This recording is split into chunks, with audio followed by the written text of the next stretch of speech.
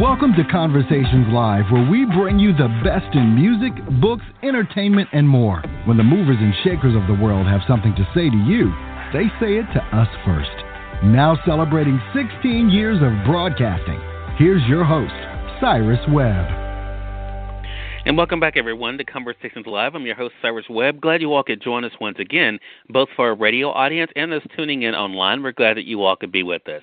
Adam Cruz is making his first appearance on our program this year to talk to us not only about his own love of music, but also the journey he's been on as a DJ, a producer, and the author of a book called Free the Music Business, Tips and Tales from an Indie Music Nerd. We'll talk to him about that journey, what it's been like for him to share a bit of his own story with the world, but also the business of music and what a lot of us may not think about, especially those of us who are not in the industry when it comes to music, especially the way that we're listening to it today. If you guys are just now finding out about the book, I'll let you know at the end of our segment how you can be able to get your own copy of it. But Adam, thank you so much for the time. Really appreciate it. Thank you for having me, Cyrus. Well, glad to do it. So let's kind of begin with the interesting thing about Free the Music Business. Yes, it is a look at the history of music, but also you're giving us an insight into you, Adam, and your own journey. I mean, what was that like for you to kind of think about your own life, where you are, and the role that music has played in your life? Well, I'm one of those, I call myself an indie music nerd because from very little, I was always fascinated with music, how it was put together. I was into the liner notes. If you would buy records, you would pull out the jacket sleeve or look at the back of the vinyl, and you would read the credits. I was that kid that I would pour through all of the credits, so I knew that I had an affection for music that might have been unlike others. But when I grew up in Paterson, New Jersey until I was 10. I grew up in New York, but grew up in New Jersey. And growing up, the way to be cool was to know the latest dance steps and, of course, to know the latest music. So right away, everybody around me was into music, so I wasn't an anomaly that way. But my dad, unfortunately, died very early in my life. He died tragically in a car accident. And what I realized after he passed when I was 8, his accident started when I was at around 7, and he was in a coma for over a year. When he passed, it was obviously a very sorrowful time, but I noticed that the music started to speak to me.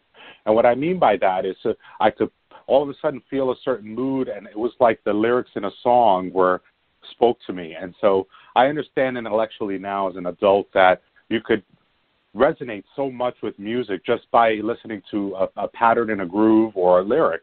But as a kid, it really was profound. It changed me inside that I could have this kind of interpersonal relationship with music and it formed like a healing, a therapy for me when it was really down and out.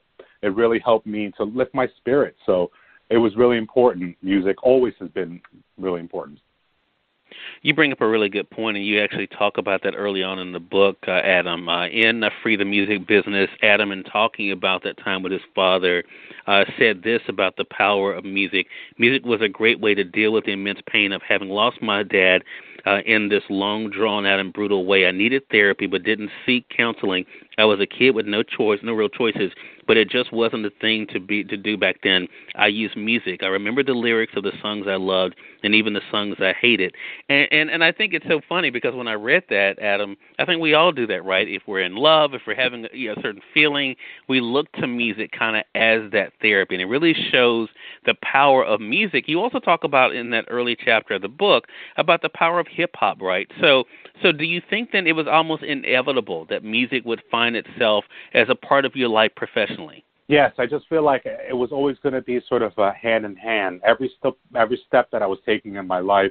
And it's worth mentioning that I had an older cousin, about 7 or 8 years older than me, that was a DJ in the Bronx, and I would visit the family often, and I was just enamored by he and his friends who were also DJs. So if you can imagine, I'm dealing with the death of my dad, and then my cousin, in short order, decides he's just giving up DJing, and he gives me his equipment. So that was like the very pivotal moment for me, because now it was not just using music as therapy, but I could use DJing as instruments, where I could take one song and play it against another using 2 turntables and make like a new song from these records just by blending them together. So that like blew me away, So I think that was really important. And I think, too, as time goes on, again, while a lot of us are just thinking about music and what we can take away from it, I mean, you were also being able to be put in a position, Adam, where you're thinking about the dollar and cents of it as well. And I love the fact that you kind of talk about that in the book, because it brings up a conversation that, of course, that has been going on for decades, and that is, of course, the money that these artists make. We've all heard these horrible stories, right, of these artists who are such, big stars, supposedly, as far as being known to the world, but as far as the money that they're making, how they're able to survive, doesn't seem to equate with that. And you kind of give some of the history as well, going back to the early 2000s even, and what was happening with Apple, and when it comes to the profits. What made you so interested in that aspect? Because you mentioned, of course, the relative being a DJ. You are also, was able to follow in that path. You also a radio personality yourself. What made you so interested in the business of music? Well, I started working for record labels, and then when you start to work for record labels, you understand the different angles of what makes the business, so to speak. So I think by the time I got into the dollars and cents of it all, I was running a disco label, and the disco label had sort of two personalities, if you will, a past and a present. So the past was dealing with reissuing vinyl, which was catering to its older audience of a lot of disco lovers.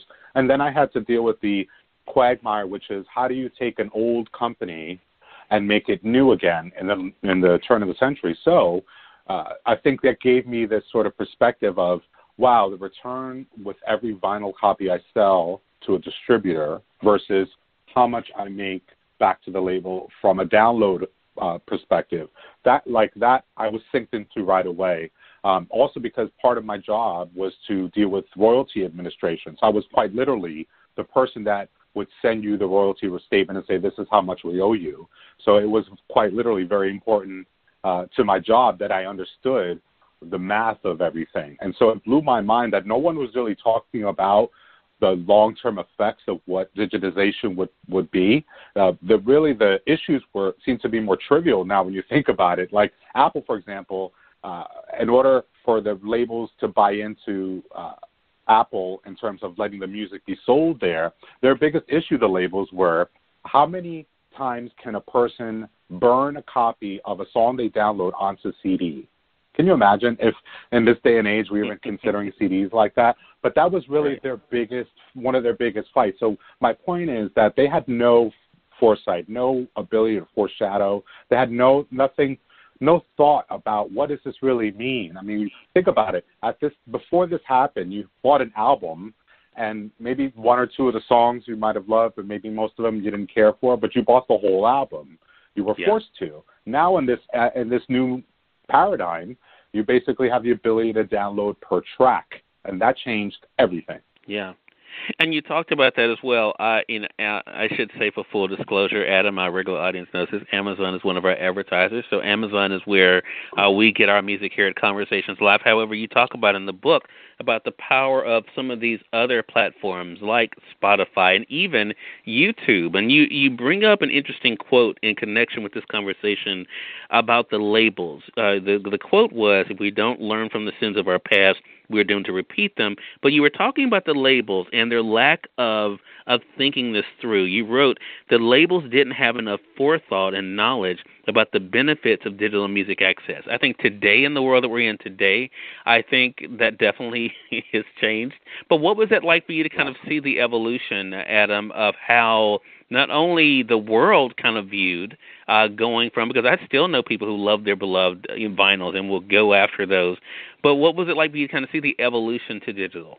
I saw it as an opportunity initially because the label, again, the disco label that I'm talking about is West End Records. And West End at that time, when I was trying to deal with the sort of two sides of West End, I understood that there was power in trying to pull together other people that were like us, other labels, and try to distribute their music digitally. So very early on, I was trying to do what iTunes and other dance music websites took and ran with, which was sort of a boutique way to go to the main website and you could download not just our catalog, but others. Mm-hmm. So I think we were trying to say, there's this way in which both things could live, analog and digital, the vinyl and the digital copy. Always we knew that the other mediums like CDs and the others were going to go more on the wayside, whereas obviously digital music was really becoming popular quickly. And I want to fast forward time, Cyrus, to mention this, that when we look at all the studies and the research, there is a level of permanence that has happened in the marketplace. What do I mean? It means that now there used to be this issue of, well, if one new medium comes out, CDs, it's going to make the vinyl extinct. Do you remember that? That when Laserdisc came out, that maybe they thought VHS were going to be out the door. And there's always these sort of speculation that goes back and forth. But really what you see is these two levels of permanence, vinyl and streaming. By all accounts, it looks like those two modes of music consumption are here to stay. That's why they use the word permanence around it. It's because no matter what has happened, even as they chiseled away at physical goods, which included vinyl is still here, and it's become even more popular with younger people, which is a great sign for sustainability's sake. And I think that is the cool thing about this conversation. I want to say for those who are just tuning in, either on the radio side or online, you're listening to Conversations Live. Adam Cruz is our guest for this segment. Adam is known as a DJ, producer, a media personality himself, but also the author of the book, Free the Music Business, Tips and Tales from an Indie Music Nerd. We're going to remind you how you can get your own copy of the book. And to that point, Adam, that you were just making about, people, thinking that, we're going to lose these things forever. I do think there's the other side of this for the artists, right, for the creatives, and you talk about this in the book, is that, hey, it makes it a lot easier. Now they don't need a gatekeeper these days, especially, the world we're living in today with people can't get to studios these days anyway right now, right? They can literally be able to, as you talk about in the book, record projects on their phone. What has that been like for you to kind of look at where we now have gotten to, and when it comes to the artist, the opportunity that's available for them? To be honest, I'm a person that looks at this very optimistically. I suppose years ago I was less so, but I feel optimistic because of a few reasons. I think that we're in a place now where artists can really innovate in ways that they never could before. You were kind of beholden to your major record label deals. You had to allow for your marketing department or your merchandise folks to come up with things, and there was a lot of waiting around. There was not enough proactivity from the artist's perspective. Now, I feel like there's a lot of agility, a lot more innovation for artists. In particular, I want to point to two things that I think is important. I think it's important with every release that an artist puts out, if you're putting out something independently, that you ought to pair it with something.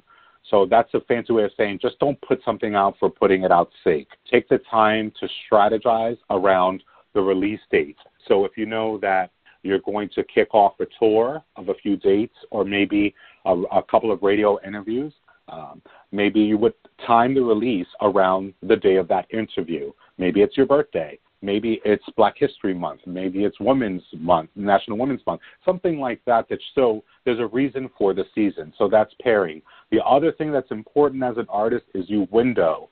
What does that mean? As an independent artist, you're going to look at all of the streaming services and decide by looking at the math which one has the highest rate of return. You know, that ROI? What's that highest rate of return? And what you do is the one that has that highest rate of return for you is what you choose as window number one. That means you put it out on that website first. In my case, I have a lot of success with using Bandcamp, in particular because I'm not really promoting that I have a song on Bandcamp as much as I'm promoting my website, because it's really a page on my website. So I go to my website, djadamcruz.com, and you can pick up my new single. And when they click, it happens to open the Bandcamp. Okay, so that is a great rate of return for me. It's the closest to a full dollar per download for me. Now, after that, I start to do the same process for other websites. For house music, which is my genre of choice, if you will, I love to put music out on tracksource.com and on beatport.com. For you and your genre, if you're an artist, do the math, do the research, and figure out, where are the people most gravitating towards?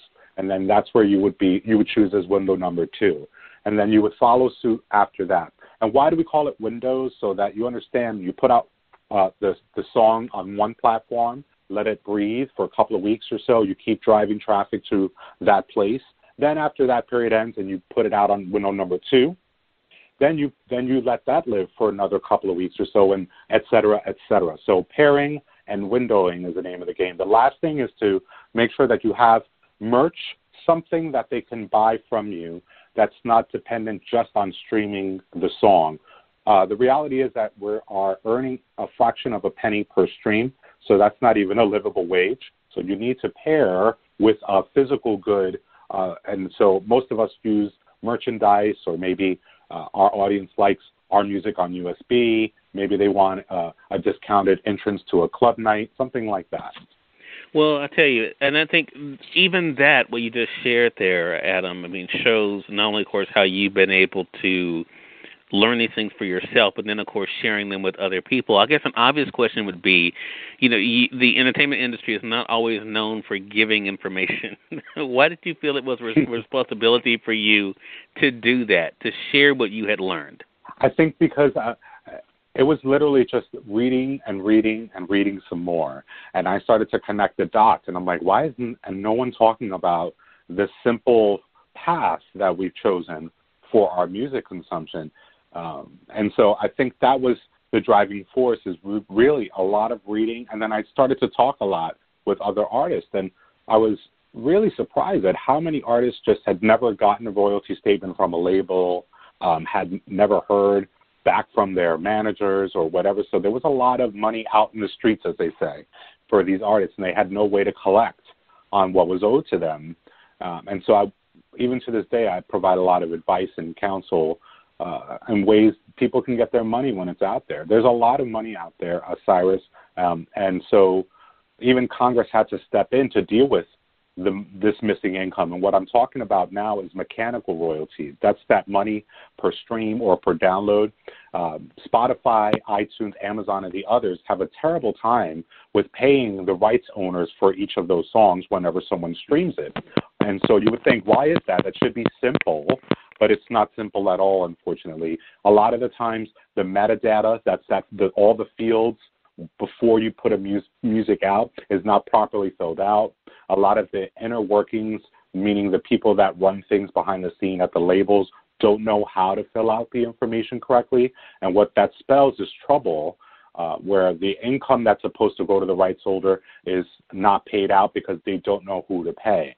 And that black box income, or suspended income is what it's called, has amassed to the tunes of billions of dollars. So Congress has then to charge a group with creating the MLC, which is called the Mechanical Licensing Collective, and their responsibility is for exactly what I've just described. How do you deal with working with the Copyright Office and the streaming outfits and getting the rights holder paid? And so now hopefully the MLC is in the throes of building their base so that they can start this job. Well, I tell you, it's great to be able to have individuals like you who have this knowledge, Adam, and are sharing this knowledge and letting people know, not only for music lovers, but I think for those in the music business, especially those indie artists out there, about what they need to know, because you're able to take, again, what you learned at this label and in your life, and now to be able to share it with all of us. Again, everyone, Adam Cruz has been our guest.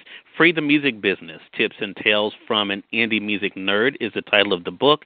It's available through our friends at Amazon.com, both in Kindle and in print. You guys can get it there. And speaking of websites, Adam, you mentioned it earlier. How can our audience stay connected with you? Yeah, so thank you for asking. So, yeah, I have a website, DJAdamCruz.com. I also have a music business show where I talk all about publishing, copyright. That's at freedomradiohour.com, also a YouTube channel of the same name.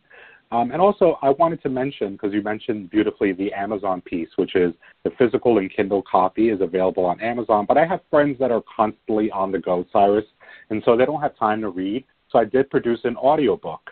So if you want, you can pick up an audio copy at Audible, which is a friend of Amazon as well. And then I also released a soundtrack of songs that were near and dear to me that I own the copyright to and that I could put together in a compilation. So the soundtrack is available on all platforms.